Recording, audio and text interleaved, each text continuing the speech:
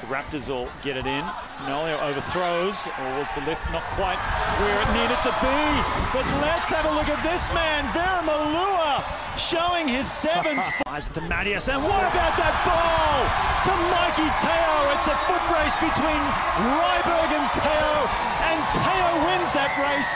Backing position, ball goes to ground, and it's turned over, and it's play on. Scott Green is following. That means that it's good, and Boyer will go all the way on a turnover. Looking for.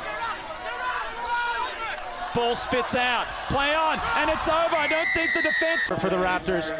Advantage is over. Have some numbers now, and Teo picks that one off and gives it back inside. That was easy. Plenty of red jerseys out to the open side.